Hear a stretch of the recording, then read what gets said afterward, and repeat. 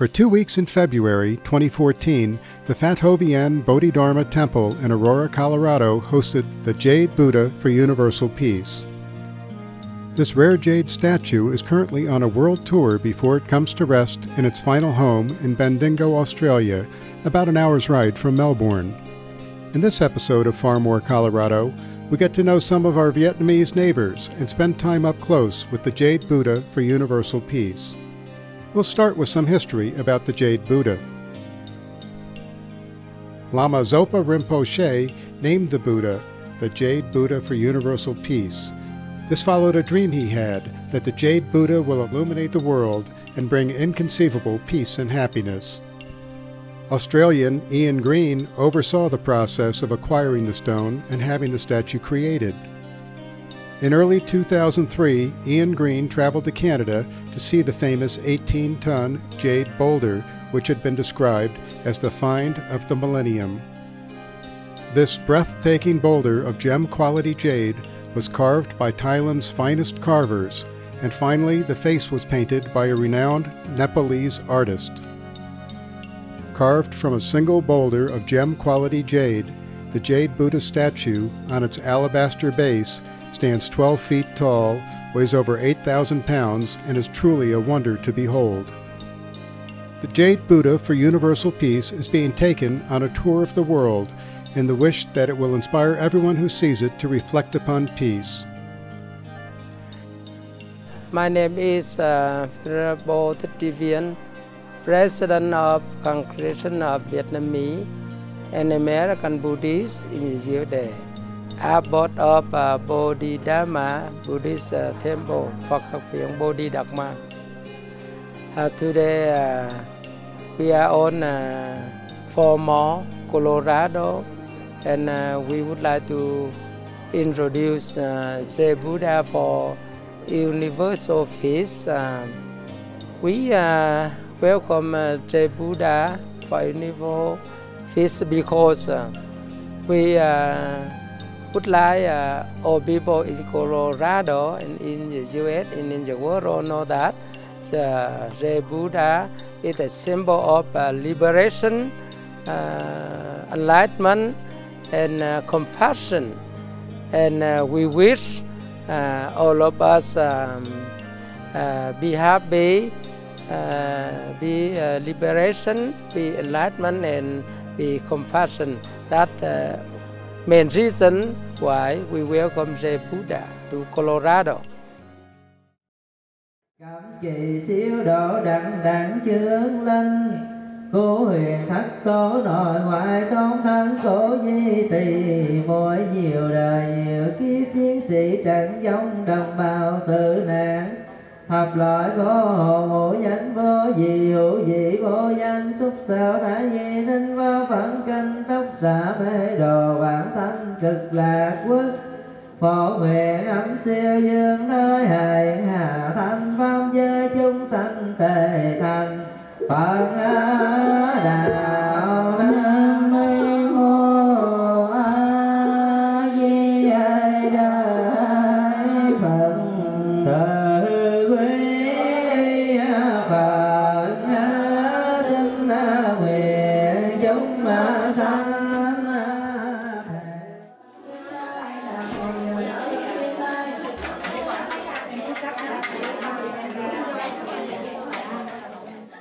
Hi, I'm John Wu with Far More Colorado. I'm here with Ms. Milin Nguyen, who's the North American Logistic Coordinator for the Jade Buddha Universal Peace. Good morning. Good morning, John. Good morning. Yes. What is your experience like travel around the world? It's quite fun, and then we can bring the Jade Buddha to everyone and to pass the message for peace and bring everyone to come and pay the homage to the Jade Buddha.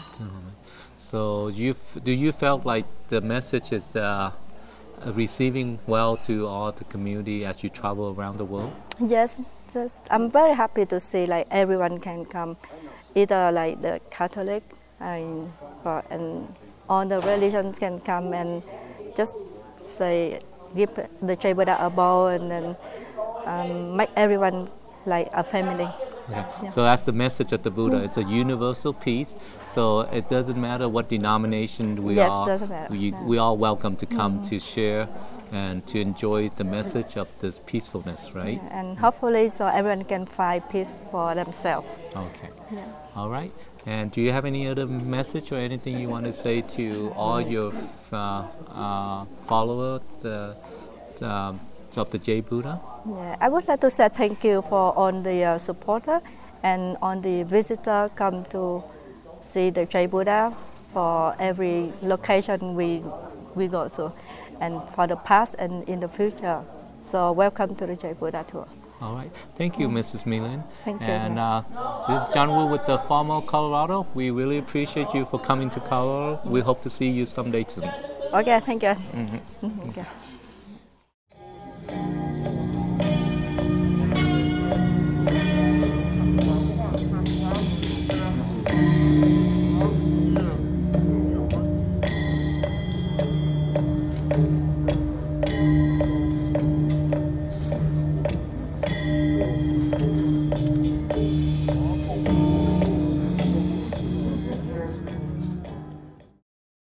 I'm here with Mr. Chao Chan. Okay, he's one of the program director for this Jade Buddha Universal Peace Project. Good morning, Mr. Chao. Yeah. Chào chú. Chào bác sĩ. I'm going to be helping him translation some of the interview. He's going to be speaking in Vietnamese. Trước hết cháu muốn hỏi chú, theo chú làm người. Xin kính chào bác sĩ. Mr. Chao would say good morning to everybody. He's been very pleasure to be on TV with us. He's been involved in our community here to involve with the program director, try to invite the Jade Buddha to Colorado to help renovate Chi Mian. He want to share this to our community, to all the Buddhist followers in the state of Colorado. How did you feel about the program with the Jade Buddha Universal Peace coming to Colorado? Xin chú Châu, giống như hồi nãy tôi hỏi chú. Kính thưa bác sĩ Thông. Translation back, Mr. Chao was first of all would like to thank you all the community, all the Buddhist follower and the supporter of Aurora, city of Aurora, and also the whole state of Colorado. It's a very pleasure for him with the experience of being a program director with the Jade Buddha for Universal Peace, with the enlightenment and the faith of our follower. It has brought us a lot of joy to our community. We would like to thank you to our community for continued support of the temple, and along with the message of universal peace and bring enlightenment and peace to all the citizens of Colorado. Thank you so much, and thank you, Mr. Chao. Cảm ơn bác sĩ rất nhiều.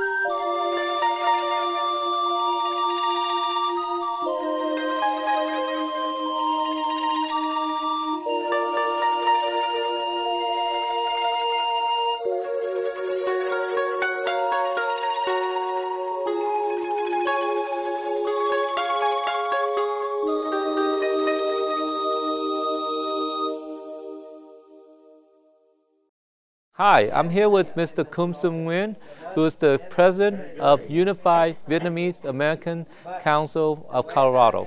Also the former candidate of the City Council of Aurora and former president of the Vietnamese Buddhist Council of Colorado.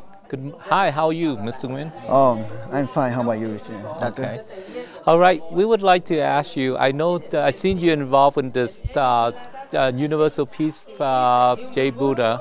I would like to hear from your point of view, what do you think of the program in Colorado? We are so happy the weather cooperate with the program, and we celebrate the Jade Buddha very good outside. Usually if too cold and snow, we bring inside. But now the weather cooperate with us, so a lot of followers and non-followers, the Buddhist congregation come here to visit Jade Buddha, and I'm really happy and very honored to see him. So how do you think this program overall? Well, Overall, excellent. Even they have not experience to welcome Jade Buddha here because it's a big event, big event. But everything you know so far, I think it go very smooth. And we had first time I see many most venerable and many the monk and many the Buddhist leader around the world come to attend this event. I really appreciate all your help. I saw you put out a lot of hard work to help promote this message of peace to our community in Colorado, and knowing you do a lot of great things for our community. And I wish you with good health and continue to committed and involved in our Asian community. Thank you very much, and I think you do the same way. Thank you. Okay. All right.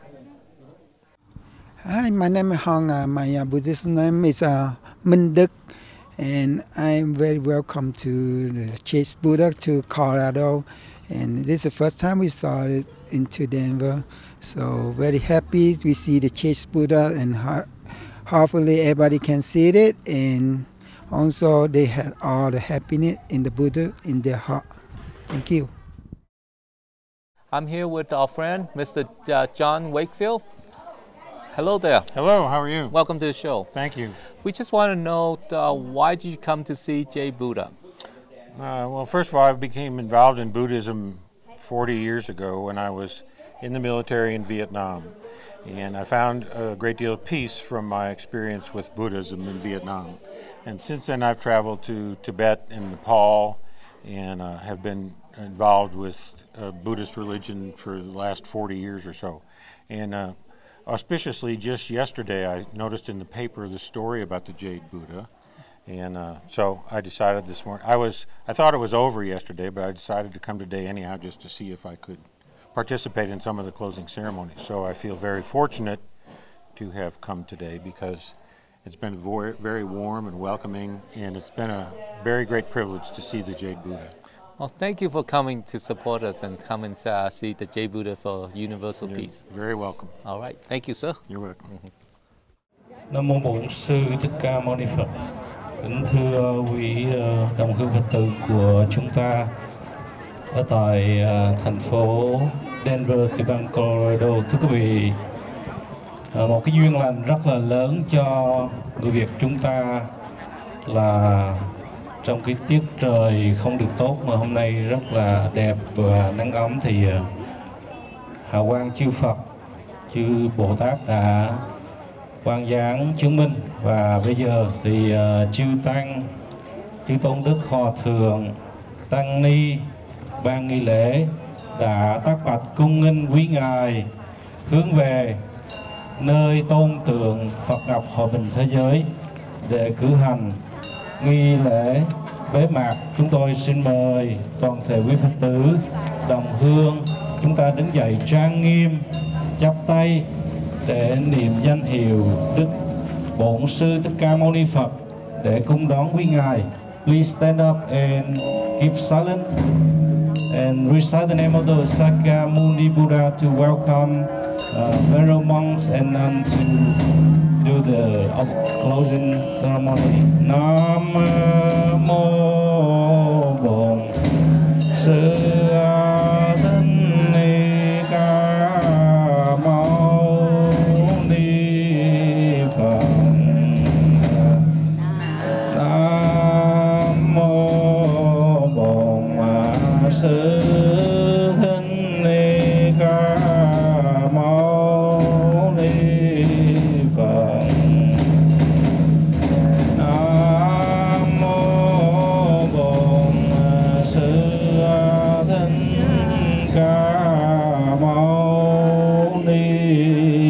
Phật. Nam mô Bổn Sư Thích Ca Mâu Ni Phật. Nam mô Bổn Sư Thích Ca Mâu Ni Phật. Nam mô Bổn Sư Thích Ca Mâu Ni Phật. Nam mô Bổn Sư Thích Ca Mâu Ni Phật. Nam mô Bổn Sư Thích Ca Mâu Ni Phật. Thưa quý vị, ban nghi lễ đã cung nghinh chư tôn hòa thượng tăng ni quan lâm nơi đạo tràng. Vô tận thế nguyện độ pháp môn vô lượng thể nguyện hồng Phật đạo vô thượng thể nguyện thành từ quý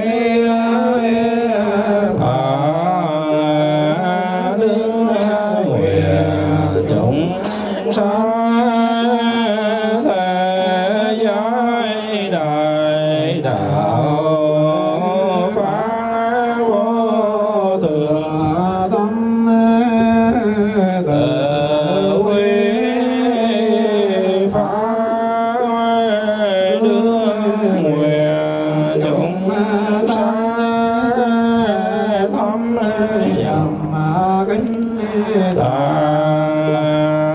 đi huệ như hải tự quy ta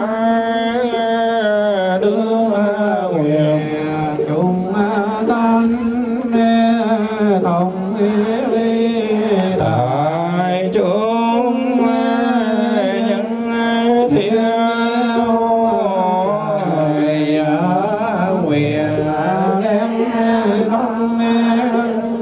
này hướng về khắp tất cả đệ tử qua chúng sai đều trọn thành Phật đạo. So please repeat after me three refugees in English. Các vị, các em đọc pháp quy y. Có một số người Mỹ để cho họ biết thêm về cái buổi tụng kinh cầu nguyện. I take refuge in the Buddha, the one who showed me the way in this life. I take refuge in the Dharma, the way of understanding and love. I take refuge in the Sangha, the community that lives in harmony and peace.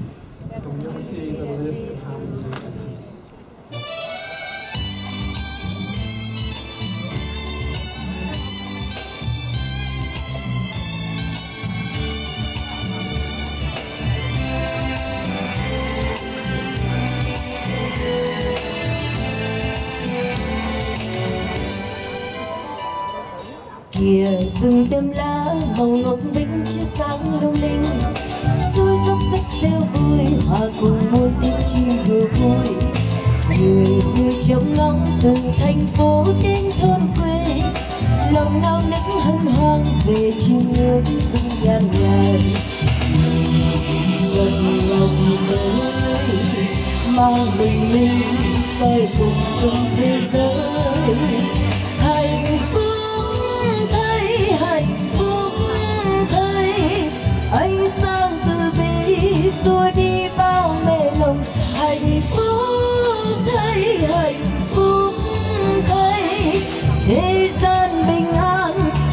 chiến tranh tàn phá. Hạnh phúc thay, hạnh phúc thay, thêm sức sống cỏ cây xanh tươi trên địa cầu. Phật sáng soi ngọc nở hoa, an lạc muôn nơi cho hòa bình thế giới.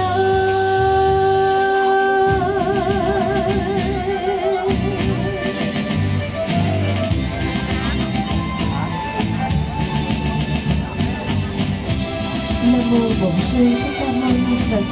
Nam mô Bổn Sư Thích Ca Mâu Ni Phật. Mùa rừng cây lá màu ngọc bích chiếu sáng lung linh, xuôi dốc rách rêu vui hòa cùng muôn tiếng chim đùa vui. Người người trông ngóng từ làng xóm đến thôn quê, lòng đau nức hân hoan về chiêm ngưỡng dung nhan ngài. Mừng Phật ngọc tới mang bình minh soi cùng khắp thế giới. Hạnh phúc thay, hạnh phúc thay, ánh sáng từ bi xua đi bao mê lầm. Hạnh phúc thay, hạnh phúc thay, thế gian bình an không chiến tranh tàn phá. Hạnh phúc thay, hạnh phúc thay, thêm sức sống cỏ cây xanh tươi trên địa cầu. Phật sáng soi ngọc nở hoa, an lạc muôn nơi cho hòa bình thế giới.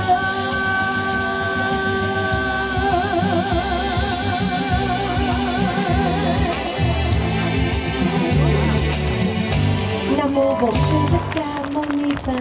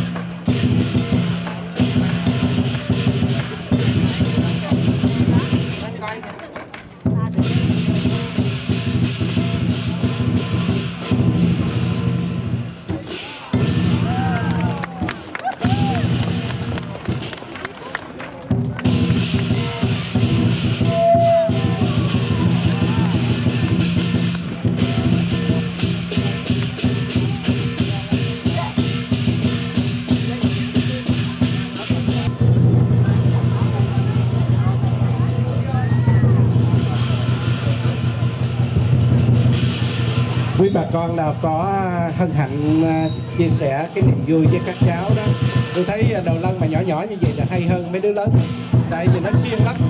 Cho nên bà con nào có tiền móc túi cho các em để khuyến khích trong cái niềm mong mong mới trong cái ngày lễ ngày hôm nay.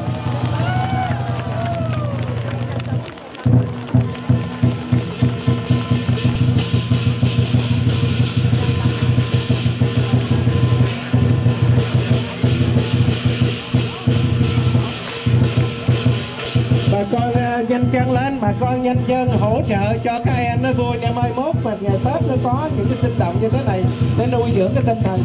Mấy em thấy có đứa trẻ mà trên đó nuôi dưỡng vào khoảng chừng 5 tuổi không mà nó múa, nó mang đầu lân mà đi qua đi lại, nó đi riết rồi đi giờ mệt á. Nhưng mà có tiền vô thì cũng giống như đổ xăng vậy đó quý vị.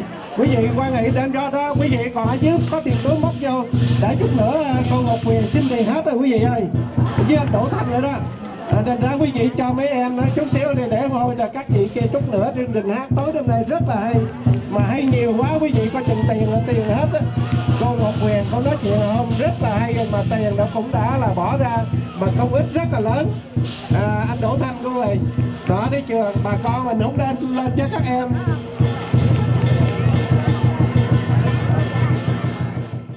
Mình chào tạm biệt, say goodbye to Jade Buddha đó. Hopefully he'll come back next time, but we don't know when. Sau một tràng pháo tay cho đoàn Lân, các em trong đoàn Lân đã đứng chờ đợi để múa lân, để báo hiệu rằng là những cái điềm lành.